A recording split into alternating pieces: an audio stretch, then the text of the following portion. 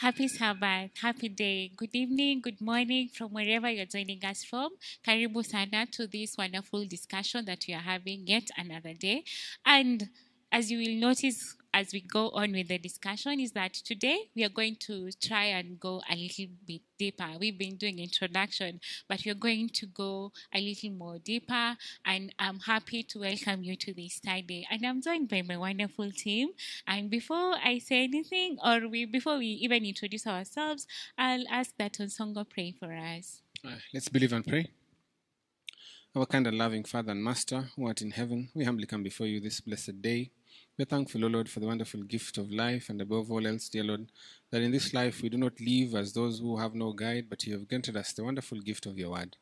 Now, as we look at the history of the word throughout the centuries, and how through prophetic instruction you have guided the movement of your word, leading us to this particular day, dear Lord, I pray, may you enable us to break down these themes, to be like little children, and enable us to the indwelling of your Holy Spirit to understand these things.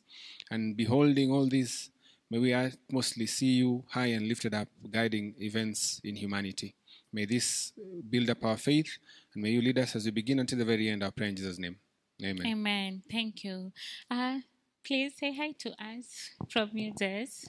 Wonderful. Thank you, Rumona. My name is Jess Rono. I'm excited to be here. I'll be studying with you the courage to stand. Amen. Thank you. Thanks, Rumona. My name is Jafet Rono, taking us through persecuted yet triumphant. Amen. Amen. Happy Sabbath. My name is Adar Zeph. I'll be taking us through the morning star of the Reformation. Amen. Darkness. Amen. Thank you. As you have heard, the topics are really interesting. And before I forget, my name is Rumona Pio, and I'm glad to be part of this discussion.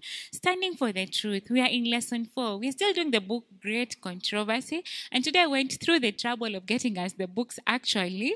So this is really the old. I'm hoping that it's being zoomed for you to see. This is a bit old. It has the title, The Great Controversy. And then we have this version that I think all of us have seen, The Great Hope. The content is still the same. The titles might be different, but the content is still the same. So what are we going to go through or learn in the title, Standing for the Truth? This week we are focusing on chapter 4 and 6 of the Great Controversy, and I'm hoping that you're reading the book Great Controversy. So I don't know if this is the time you want to just give us a brief summary before we continue. Mm-hmm. So chapters 4 and 6 of the Great Controversy are actually a review of 3 groups of people who were standing for truth. The Waldenses, John Wycliffe, and Hassan Jerome. The Waldenses who, in living in difficult positions and difficult straits, were still able to manifest their faith in Jesus Christ and the Word. John Wycliffe, whose love of the truth really characterized who he was and how he was able to translate the Bible. And Hassan Jerome, who even gave their lives for Jesus Christ and for the truth. Amen. And I'm praying that these characters that you're going to look at will inspire our spiritual walk and even to the end times especially. Our memory text comes from the book of John chapter 3 verse 14 to 15, just slightly above our favorite verse of John 3:16. And as Moses lifted up the serpent in the wilderness, even so must the Son of Man be lifted up, that whoever believes in him should not perish but have what? Eternal life. A story is told about a modern Turkish city of Izmir. It was once a biblical city of Simina. And then it is also mentioned in the book of Revelation. This ancient city had approximately about 100,000 inhabitants. It flourished in the late and the 1st century, and it was such a prosperous city. And we could compare it to Nairobi, to New York, to, many cities that are flourishing. But as time went by, these citizens were commanded to burn incense to the Roman gods. It was okay, but in the 2nd century, the city had a thriving Christian community.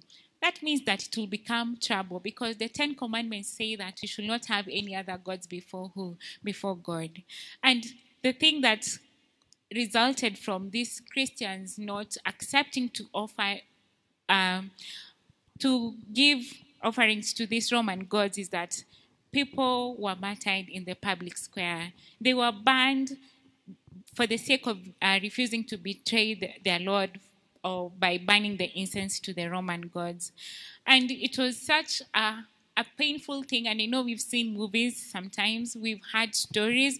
And one particular man that stood out was an 86-year-old man who refused to dishonor God, who refused to offer burning incense to the Roman gods. And when he was asked why, or when he was pushed to the core, his reply was this: 86 years I have served him, and he has done me no wrong. How can I speak evil of my king who saved me? We all know the story for him. It ended badly. He was also martyred. And he was not the first or the last. Throughout the centuries, men and women have been willing to experience martyrdom rather than give up their faith in Christ. The sacrifice rekindles our courage, because these stories, they have a way of spreading like bushfire. And every time someone hears someone was murdered because they refused to bow down, an example of Stephen, an example of the apostles, John, Peter, whenever they died for their faith, it rekindled a lot of courage. And I know even your courage will be rekindled by the end of this lesson. And for that, we go to our first lesson, which is Sunday, Persecuted Yet Triumphant. Please, Zafel, take us through. Thank you, Ramona. I think even before we go into the lives of the Waldenses, John Wycliffe and Hassan Jerome, it's good for us to ground all of them in the Bible, in Bible prophecy. And actually, we find the story of their persecution and the persecution of so many Christians in the book of Daniel and Revelation. In the book of Daniel, chapter 7, from verse 23 to 25, we actually find a very short recollection, a short story, like capturing a piece of history of a particular power that persecutes God's people for a very, very long period of time. Reading from the King James Version, it says, "Thus he said, the fourth beast shall be the fourth kingdom upon the earth, which shall be different from all the other kingdoms, and shall devour the whole earth, shall tread it down, and break it in pieces." And then he says, 10 horns out of this kingdom are 10 kings that shall arise, and another shall arise after them, and he shall be diverse from the first, and he shall subdue 3 kings. And this is the most important part. The most important part is that he shall speak great words against the Most High, that this power shall be blasphemous. He shall wear out the saints of the Most High. In fact, the very core of our study, that there are people who shall be persecuted by this power, and he shall think to change times and laws, and they shall be given into his hand for a particular period of time. For how long? For a time, which is 1 year, times 2 years, and half a time. So for 3.5 years, prophetically, there is a power called little horn that shall persecute the people of God. And we find the same story because the Spirit is one that gives prophecy. Revelation chapter 12 from verse 6, reading in verse 6 and verse 14. Again, King James. Revelation 12 verse 6, it says, "And the woman fled into the wilderness, where she has a place prepared of God, that they should feed her for how long? For 1,260 days. Now, biblically, 1 year is 12 months, 30 days. That means 3.5 prophetic years. If you do the calculation, that comes out to 1,260 days, the same period of time that is being described here. And again, in verse 14, it says, "And the woman was given 2 wings of an eagle, that she might fly into the wilderness, into a place that was nourished for her for a time." 1 year, I said, 2 times, and half a time from the face of the serpent. Again, you can see that the Spirit is one. That the prophecy is actually speaking of the very same thing. The power that is spoken of here, unfortunately, is the power that you have been describing a little bit here and there, the corruption that had entered into the church. And the church ultimately took upon itself the garb of Rome. In the last few weeks, we've discussed all the ways that false teachings entered into the church, and false systems of worship and understanding entered into the church. And now the church, from a particular period of time, was empowered by the state to actually become, even in fact, the word was the corrector of heretics, at least as the church at that time understood that phrase. Now we saw from the last few studies we've been having that the church itself was corrupt. So who are the heretics of a church that is corrupt? In fact, those ones who are preaching the truth and preaching the word of truth. So that is why what we've just described is actually a description of the church, unfortunately, persecuting God's people for 1,260 days. But then obviously, first of all, to be persecuted for 3.5 years is difficult, but it is something that passes. 3.5 years can just pass. Here we're talking about 3.5 prophetic years. One day in the Bible, prophecy represents 1 year. In the book of Ezekiel chapter 4, verse 6, there's a prophecy that God gives to Ezekiel. He says, lie on one side for 40 days. Why? Because I have apportioned 40 years of punishment for Judah. And then lie on the other side for 395 days. Why? Because I have apportioned 395 years for the northern kingdom, for Israel. And then he says in Ezekiel chapter 4 verse 6, I have given 1 day for a year. And the same thing is found in the book of Numbers chapter 14 verse 34, that Israel, because Israel sojourned for 40 days, they will enter into the wilderness for 40 years. Again, God apportioning a day prophetically for 1 year. And that's exactly what happened. Can you imagine that for 1,260 years, God's people were being persecuted? They were in difficult straits. They were constantly, in fact, when we look at, through the lives of the Waldenses shortly, the life of John Wycliffe and the life of Hassan Jerome, we'll see that God's people had it very difficult. In the book of 2 Timothy chapter 3, verse 12, Paul speaking right before he's about to meet Nero and be beheaded, because this is his last testimony that he is giving when he's in prison, when he's in bonds. He says, 2 Timothy chapter 3 verse 12, yea, all that will live godly in Christ Jesus shall suffer what? Shall suffer persecution. And unfortunately, for 1,260 years, God's people were being persecuted. From the year 533, the church was officially given the title of the corrector of heretics by Emperor Justinian. And in 538, what happens? There were particular powers that were resisting the influence of the papacy. They had a different kind of Christianity, another wrong kind. They were Arians. They did not believe that Jesus Christ was fully God. And so they also had their own issues, but they were at war with the papacy. They were at war with the church at that time, and they even besieged Rome. And in the year 538, Belisarius, who was a general of Justinian, he went and he chased away the Ostrogoths. And from 538 onwards, the church had the freedom to enact the title that was given to it in 533, being the corrector of heretics. And I'm telling you, they corrected it in unfortunately as terrible and frightful way as could possibly be imagined.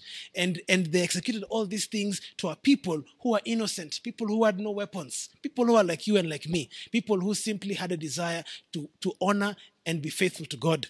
By the grace of God, eventually the 1260 years came to an end. For those of us who are doing some simple mathematics, 538 plus 1,260 takes you to 1798.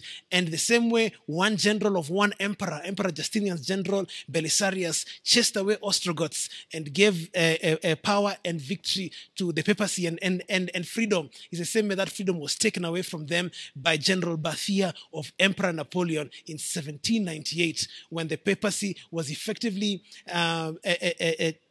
robbed of all the power that it had. And so God's people at least had a breather. But for those 3.5 prophetic years, they suffered.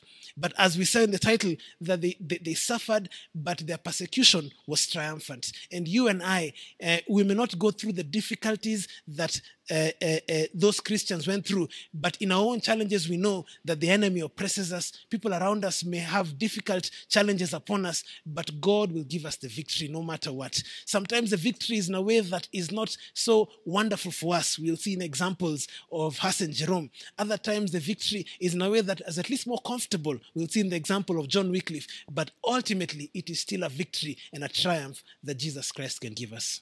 Man, persecuted yet triumphant. A question that may come up to us, Japheth. These prophetic years, we did this in Revelation when we were studying the book of Revelation. We also did some math. So today we are coming again back to this 1,260 days. It was prophesied by Daniel, right? are these the days that we are expecting? Is there like a repeat of history, the same exact days, or what is it? Is this something that we are supposed to expect? That's the question maybe I'd ask. Okay. In the exactness of 1,260 days. Yes, we can expect. In fact, we can look at history and see that it was fulfilled exactly in 538. The persecution began with the power given to the church, and obviously it didn't begin with intensity. It began like gradually, and then it peaked around 800 to 1,000, 1,200 and stuff, and then it gradually declined. In fact, Christ himself said, speaking of this persecution, that the days should be shortened. And there was actually, even if that the power was cut off in 1798, the power actually began to wane around the 1500s and the like. So again, the prophecy was actually fulfilled very precisely. In fact, there's a question here, how has the fulfillment of this Bible prophecy strengthened my faith? And the answer is, it's wonderful. It means, at least, first of all, even if I'm going through a difficult time, as the church here was prophesied to go through, God foresaw it. And God foresaw that he would have he would give protection. In the book of Revelation, we saw that there was a place prepared for God's people, the church, the woman. The book of Jeremiah chapter 5 verse 2, I think, I have likened the daughter of Zion to a comely and delicate woman, that the church is a symbol, a woman a symbol of the church, and that God prepared a place for the church. Amen. And it's so wonderful that this prophecy is a sign of God's power, even despite our challenges. And last week we were talking about providentially. God had providentially taken care of his children. Yes. And again, today we are meeting that. Amen. I think today we are meeting them being persecuted and them becoming triumphant. We move to the Monday part. I know we have comments, but we'll take them. Light vanquishes the darkness. Osongo, please take us through. All right. The book of Jude opens from verse 1. It says, Jude, the servant of Jesus Christ and brother of James, to them that are sanctified by God the Father and preserved in Christ Jesus and called. Continues and says, mercy unto you and peace and love in verse 2 be multiplied. Verse 3, he continues and writes and says, Beloved, when I gave all diligence to write unto you of the common salvation, it was needful for me to write unto you and to exhort you that ye should earnestly contend for the faith which was once delivered unto the saints. So Jude is speaking to the Christians at that particular age and Christians of all ages to come, even we here today, that it is needful for us, and he saw it needful for himself and also for us to exhort us, to encourage us to earnestly contend for the faith that was once delivered unto the saints. That we are supposed to guard our heritage, our Christian heritage, which is the word of God, and faith, and to keep it in such a manner that we will be able to express it and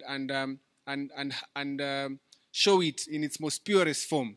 And so he's speaking to them and he's telling them to do all these things. And he gives them a reason in verse 5. He says, For there are certain men crept in unawares, who were before of old ordained to this condemnation, ungodly men, turning the grace of our God into lasciviousness and denying the only Lord God and our Lord Jesus Christ. So Jude, in almost through the power of the Holy Spirit in inspired thought, he sees and he says, even Paul writes the same in other places, says the day of Christ coming will not come until the first comes out, a falling away first. And so scripture is rife and is rich with warnings of a time when the church will be corrupted. And Jude, writing to the early church back then and to us today, he tells us to contend earnestly for the faith that was delivered unto the saints, for this faith. And so the Monday aspect simply speaks to us about this struggle that has been there, and eventually we laid the groundwork from last week's lesson. We saw how Christians were being persecuted by paganism, but eventually we saw how pagans, now the devil changed tactics and like a flood they entered the church, and as a result of that there were many new teachings which were not in keeping with the word of God that came into the church. And therefore the men and women who heeded to the call of God and contended earnestly and valiantly for the word of God are the ones to whom we owe the wonderful things that we are enjoying today. We see the lesson writer says this admonition meant even more to believers in the Middle Ages after pagan practices had flooded into the church and human traditions compromised the word of God. He continues and quotes from the book Great Controversy, page 61. It says, "In every age there were witnesses for God, men who cherished faith in Christ as the only mediator between God and man, and who held the Bible as the only rule of life and hallowed the true Sabbath." These are themes and things which were under attack, even in the church back then. We saw during these dark ages, these 1260 years, that the Bible was withdrawn from the people. The Bible was something that was kept for the elite. It was in a language for the erudite, those who are learned. And the common man could not read the Bible in his common language. And they required a priest or a nun or somebody with some ecclesiastical authority or Levitical authority to break it down for them. And we would realize, what we'd realize is that the church back then was teaching error. They had replaced our Lord Jesus Christ with many other things, other forms of paganism. But the Bible speaks to us and tells us that there were men and women through prophetic vision that had been predicted who will stand. The men and women who had heeded to the warnings of the Bible. In Revelation chapter 2 and verse 10, John writing the following, he says, "Fear none of these things which thou shalt suffer. Behold, the devil shall cast some of you into prison, that ye may be tried, and ye shall have tribulation 10 days. And be thou what? Faithful unto death, and I will give thee a crown of life." See, these are words that were being written to a church that was being prepared. And these words, to a certain extent, also apply to us today in a microcosm in our lives and in a macrocosms in the future as we're looking towards the final events of this earth's history. It speaks to us that in this world, as we're looking to follow God, as we're looking to heed the admonitions of God and of the Spirit in our lives, and we're looking to be faithful, then the devil, of course, will challenge us. The devil, of course, will be angered and will try to put us down. And he says, in all these things, let us be of good fear. Let us be of good cheer, rather, and not be fearful, but rather know that he who is with us is greater than he who is in the world. Amen. Writes in the city, these words were written to the church at Smyrna by John while he's exiled in Patmos. And it says, one of the city's patron gods was Dionysius, the god of festivity and fertility. And very lewd religious activities were done under the worship of Dionysius. And we're told that when the priests of Dionysius died, a crown was placed on their heads in their funeral procession. But John contrasts this earthly crown placed on the head at the death with the crown of life placed on the heads of those who are victorious over the forces of evil. The crown of life is presented to those who endured trials, difficulties, sufferings, and death itself for Christ's sake. It says, the crown of life inspires these faithful believers to endure death itself for Christ's sake. The crown of life always motivates believers in challenging circumstances. And so it inspired the Waldenses, it inspired Huss and Jerome and many of the other fathers of faith before us. And similarly, it should inspire us in this day and age to be faithful to God. Amen. Let us always know that light will always beat darkness. Amen. Before the crown, there is the thorn, and we always forget the thorn part. That we have to go through difficulties, trials, and tribulations for the crown to come. Our eyes need to be fixed onto Jesus. The trials will surely come, but who or where are you fixing your eyes to? Are you looking onto Christ? Are you looking onto having that crown of life? Are you asking yourself, will there be many stars on my crown? What are you fixing your eyes to? We quickly jump to Courage to Stand.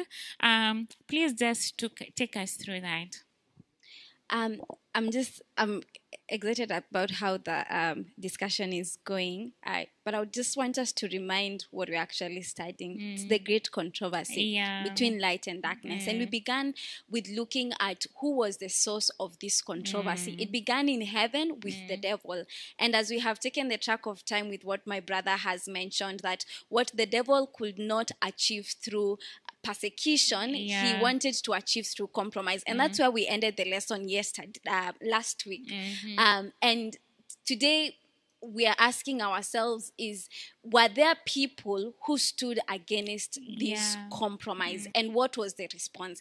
And we need to remember, if there is anyone behind this controversy, it is not a church, it is not a system, it is the devil himself ultimately. And he takes different forms. Last week we saw he took the form of the government, pagan Rome. And this week we are seeing him taking the form of papal Rome. But did God foresee all this? Did God foresee that his church will actually go through this period? The Bible says he did. And that's why Japheth covers it and tells us that in the book of Revelation, chapter 12, verse 6, the Bible will tell us that the church would flee into the wilderness. And there God had prepared a place for her to be hidden. And in this wilderness is where we are seeing the first group of people that are covered in the Tuesday part, the Waldenses that were hidden through this period, that chose to stand against that compromise. They were standing against a very powerful church, the Roman Catholic Church at that time. They were standing against powerful popes who had armies around them, who had powerful people around them, standing against doctrines that did not exist in the Word of God, standing against Sunday worship, veneration of saints, praying for the dead, purgatory, things that do not exist in the Word of God. And these are humble farmers living in the wilderness, having flown away from this persecution, but choosing to stand for the Word of God. Why? One, believing that the Word of God holds authority over every other thing that we have in this world. Authority over any church system, authority over any pope, authority over any church elder. Were they right? Were they good citizens? Yes. As far as it was obedience to the law of the land, they obeyed it. But when it came to compromising anything that had to do with the law of God, they could not. But they courageously stood, having looked at those who had gone before them, the disciples of Christ Jesus, for example. In the book of Acts chapter 5, we see Peter and the disciples standing before a council of the Jews, having gone forth to proclaim the true gospel, and they stand before this council and they tell the council,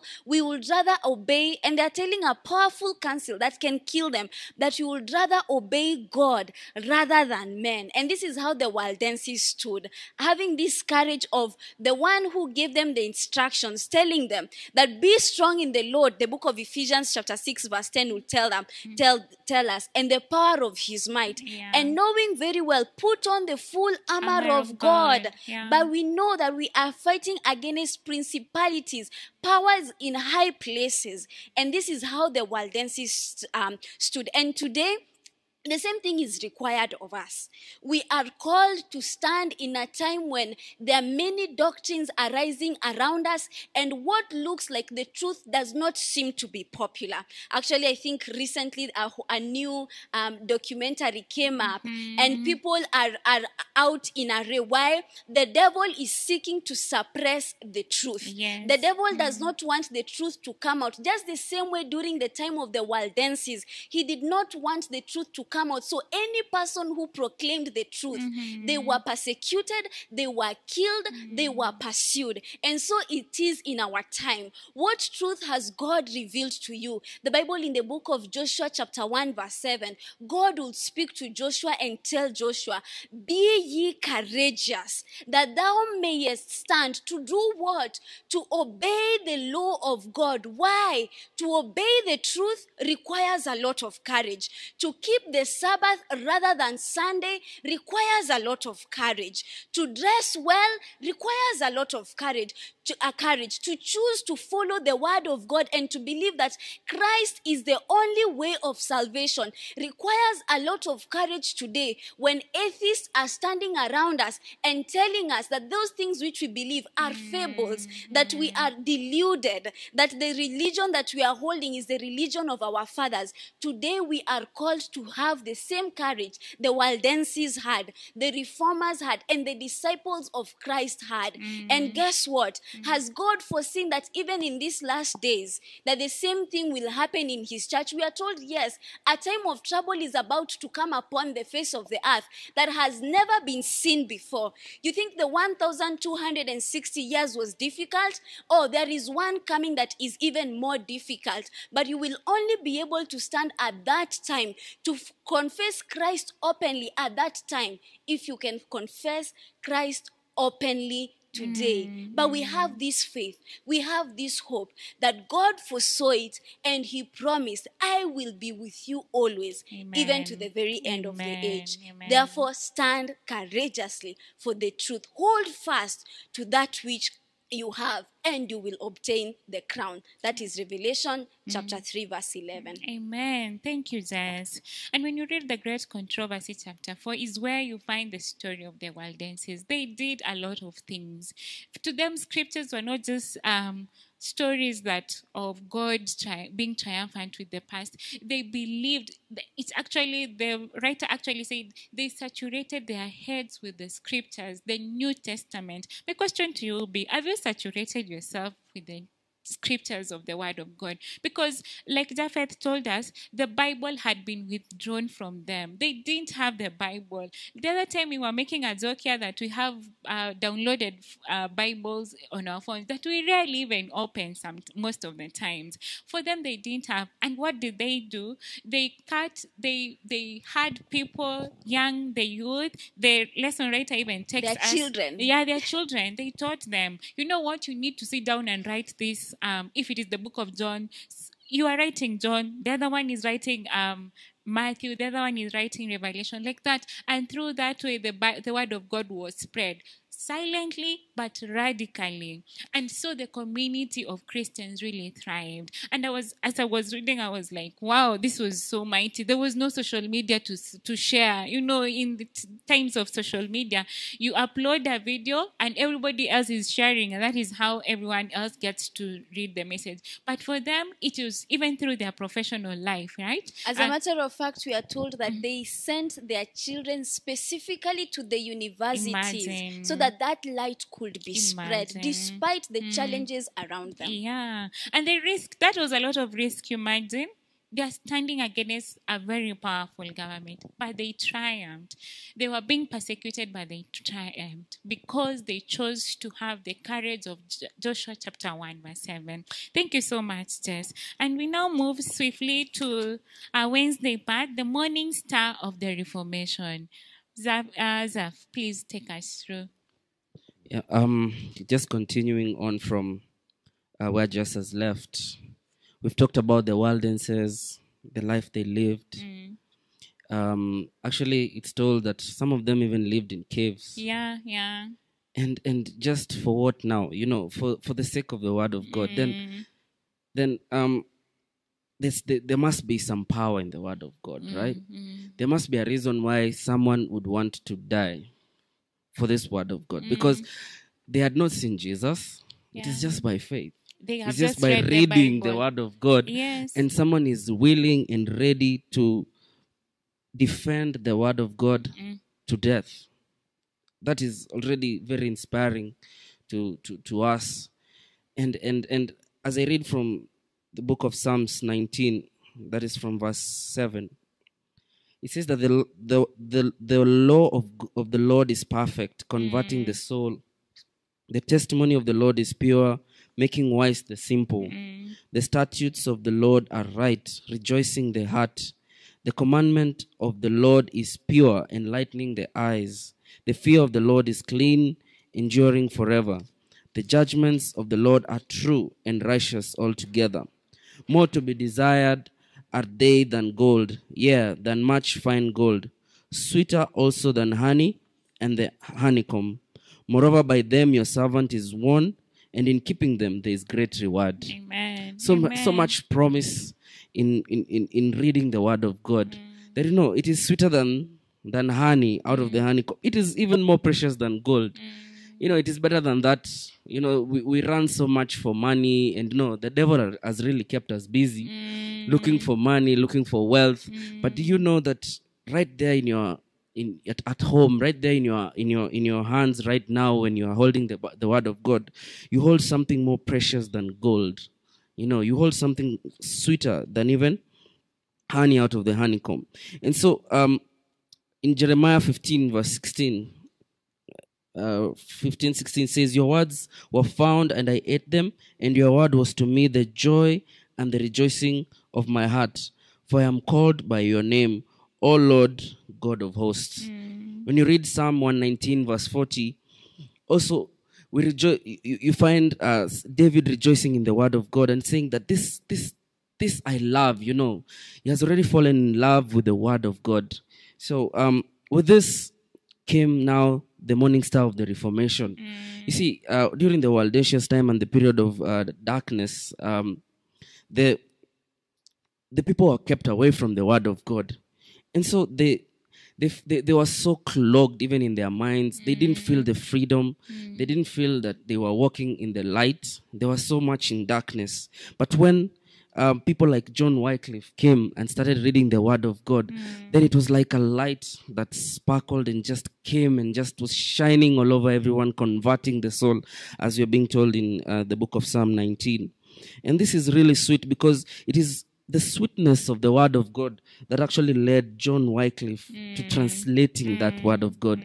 Because for them, it was not a laborious task. It was not something that they were just reading to be a legalistic exercise. It was something that they really enjoyed, and they were really eager to even tell others about this word of God.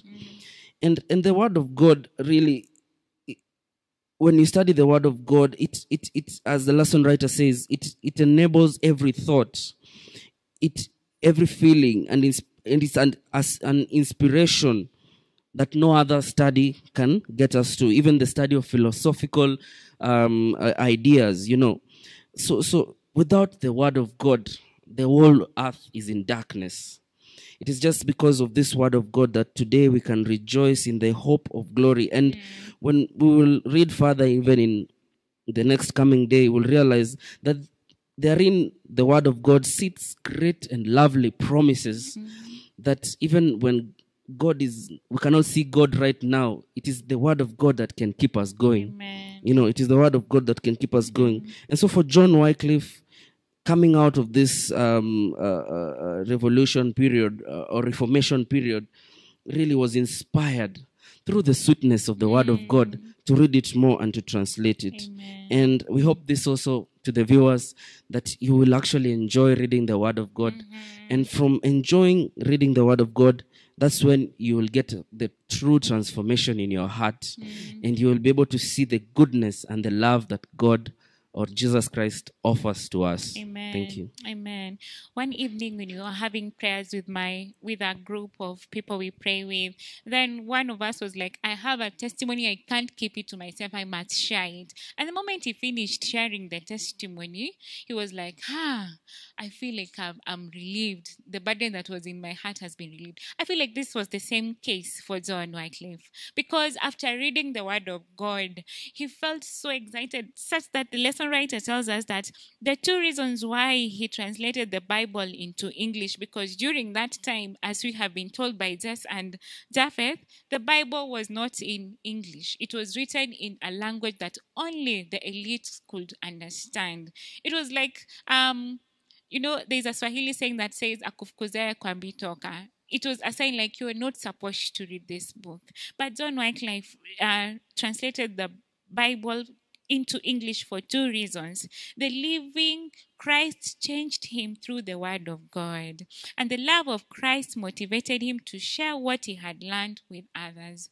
I don't know if you are motivated to share the word of God. I don't know if you've been motivated to even read this book, share with your friends and neighbors. I don't know. If it has not reached that level, I pray that with fervent prayers and reverent study of the scriptures, you'll get there too. And now we move to the Thursday part, which all of us will give our contributions, cheered by hope. Starting with you, Jess, please take us through. I think Thursday part excites me, especially because of what they looked forward to. That they did not necessarily say that their present conditions were good, or that they are, I was taken to prison and I really enjoyed it. It is not the present conditions that they were looking forward to or that they enjoyed. It is what lay ahead. In the book of Hebrews chapter 2 verse 14 to 15, speaking of the experience of Christ and his relationship with his church, the Bible writes and says, "For as much then as the children are partakers of flesh and blood, he, Christ as well, himself likewise took part of the same, that through death he might destroy him that had the power of death, that is the devil, and deliver them who through fear of death were all their lifetime subject to bondage." They knew who had destroyed death. And they knew, if I trust in the one who has destroyed death, then there is nothing that will have power over me. They also had the promise of Christ in the book of John chapter 14 verse 19, who tells them, "If I live, you will live also." In the book of 1 John chapter 5 verse 11 to 13 says that, "I am promising you eternal life if you believe in me." Looking forward to that eternal life made them joyful. As a matter of fact, describing John Huss, one very strong papist said that when John Huss was walking to the stake, about to be burnt to death, he appeared as though not someone who was walking to his death, but someone who was walking to his marriage feast. Can you imagine? He says he had such a peace on his countenance, and that when he stood on that when he was tied on that stake, ready to die, he started singing a hymn. He actually sang a hymn, "Christ Jesus, Son of Nazareth, have mercy on me." That's a song he was singing throughout his death when he was being burnt to the stake. Why? He looked forward to, and he knew what came, what was coming after. Writing a letter to his friend, writes to the friend and says, "Even if we do not meet on this side of eternity, I look forward to when I will meet you there." And that is what kept their faith going. That is what made the persecution easier, because Christ has indeed, contrary to what many people may believe, that there is no life after death, Christ has promised us eternal life despite the challenges that we may be facing today.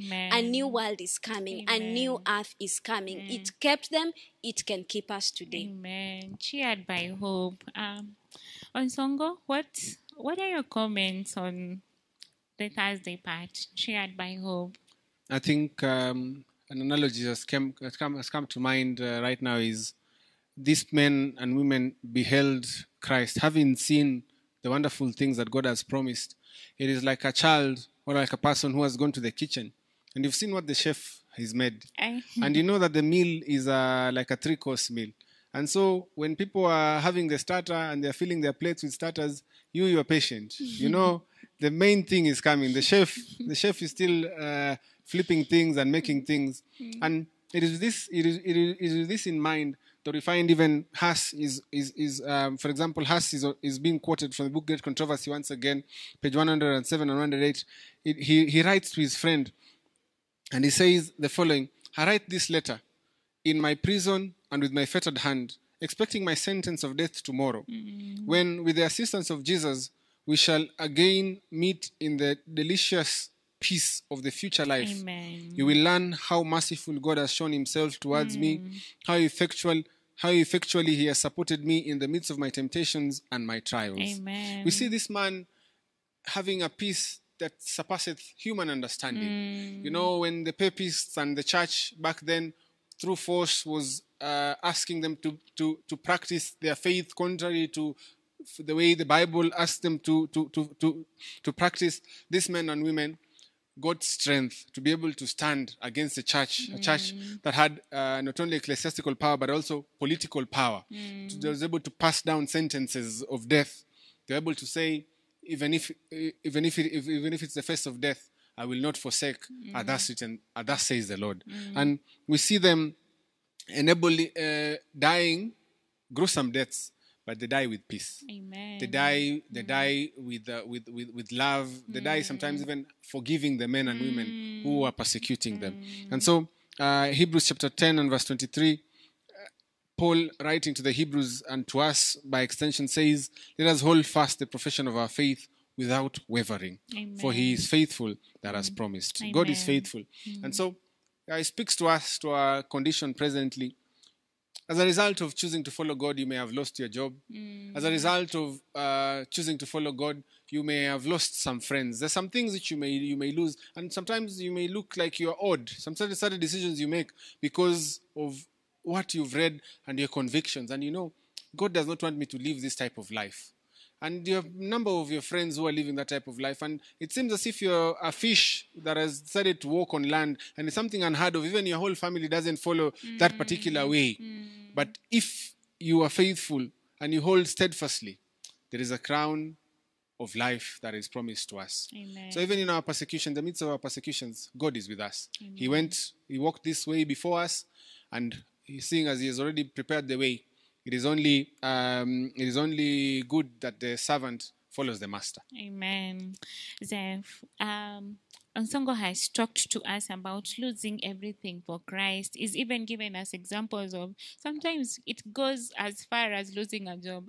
I think that's the painful thing in this time. Imagine losing your job in these economical times, not because you're underperforming, not because there is retrenchment or anything, but just because you've decided that I'm not going to work on Sabbath. What in the end do you really lose? Is it really the job, or is it the friends, or is it the family? What do you really lose? I'm asking, what in the end do we really lose, as in Mark 8:36? Because we've talked about losing the earthly things, but do we really lose? Okay. About loss. When we lose our jobs for the sake of Christ, when we lose our loved ones for the sake of Christ, when we lose even our own lives for the sake of Christ, you have not lost. Amen. John 5:24. You know, it begins from New King James Version. This is Christ speaking. And Christ is God. He's saying, most assuredly, I say to you, he who hears my word and believes in him who has sent me has everlasting life. Amen. Amen. And shall not come into judgment, but has passed from death into life. So that which you think you have lost, when the Lord finally will give us the crowns, Amen. when the Lord finally will clothe us with those robe of righteousness, then you will not even count it. You will see as if it was nothing. Yeah. You know, this work of salvation, it worketh for us a much more greater weight of glory that we cannot even imagine. And so, feel encouraged. Have the hope, because sweet promise is given. Amen. To all who believe. Amen. Behold, he comes quickly. Sweet promise is given. And so feel encouraged. You know, John 14:1 says, let not your heart be troubled. Believe in God and also believe in me. You know, he has gone there to prepare a place for us. And assuredly, or most assuredly, he shall come back for us. Amen. Yeah. Amen. Thank you. Japheth, really, what lessons do we gather from the Waldenses, the Reformers, John Wycliffe, Jerome? What lessons can we gather from them, and how can they cheer us in this hope that we are living in? Yeah, thank you so much. I think all the panelists have said so many things, but for me, so many wonderful things. But for me, the main thing that I see is that the Waldenses, John Wycliffe, Hassan Jerome, they saw Jesus as the first, last, and best. Amen. And they saw his word that he has given to us as more important than anything anyone could possibly say. That they accepted and they appreciated the warnings in the Bible. I think even the last lessons we were going through, the warnings in Acts chapter 20, the warning that we saw in Jude chapter 1, verse 3 and 4, where we are being warned that people will creep in and they will look like they're Christians, but they're actually wolves in the attire of a sheep. And God's people need to be keen. The wardens were keen. They said we will have none of what appears to be an exaltation and worldly wealth. And they were content to live in difficult straits. John Wycliffe himself, he was in such difficult straits, but he accepted that the word of God was more than sufficient for him, and he loved it.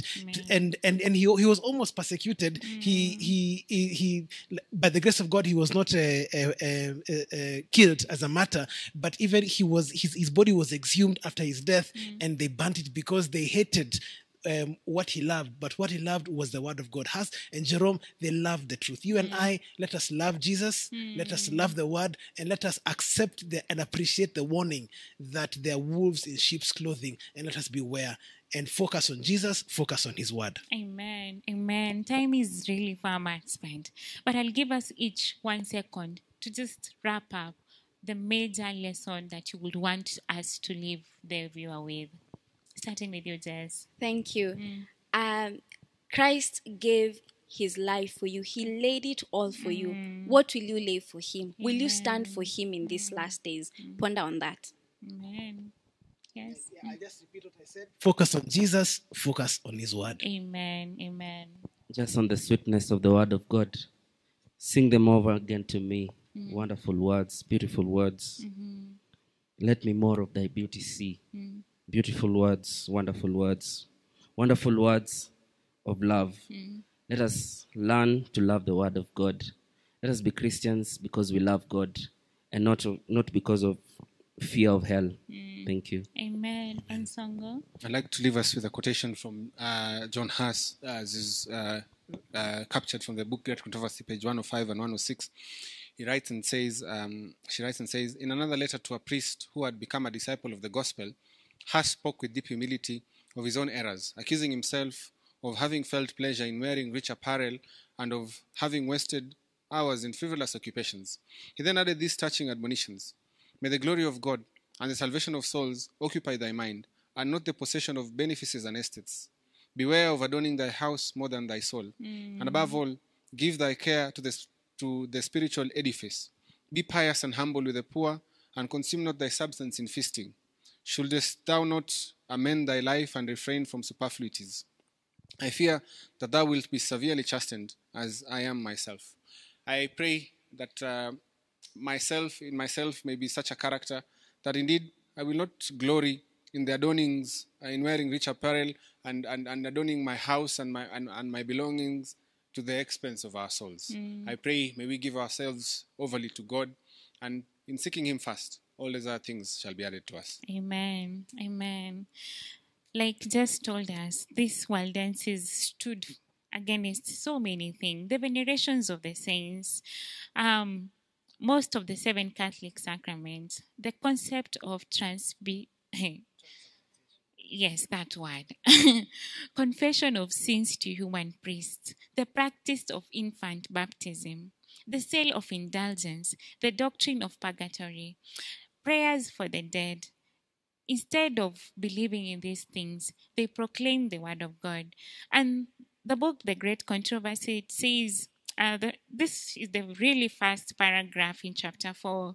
In every age, there were witnesses of God, men who cherished faith in Christ as the only mediator between God and man, who held the Bible as the only rule of life, and who allowed the true Sabbath. How much the world owes to these men, posterity never knew. They were branded as heretics, their motives impuged, their characters maligned, their writings suppressed, misinterpreted, or mutilated. Yet they stood firm, and from age to age maintained their faith in its purity as a sacred heritage for the generations to come. There are people who went ahead and made this easy for you. There are people who stood and had the courage to stand as we have been taught. I'm just asking you, are you willing to be one of those? Are you willing to be counted as one of those who said, no, this is the truth. It is written. I'm standing by it.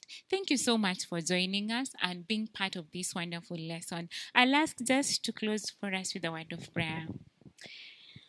Our Heavenly Father, we thank you for the record of Christ and what he did for us. Thank you for the record of the disciples and the courage that they had to stand.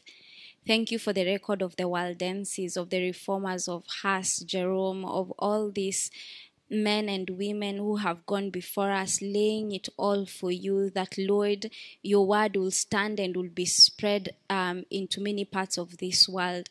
I pray that in these last days, you will help us also to allow our light to shine, to courageously stand for the truth, and, oh God, to cling to you, that we may stand against all the temptations that will come upon us.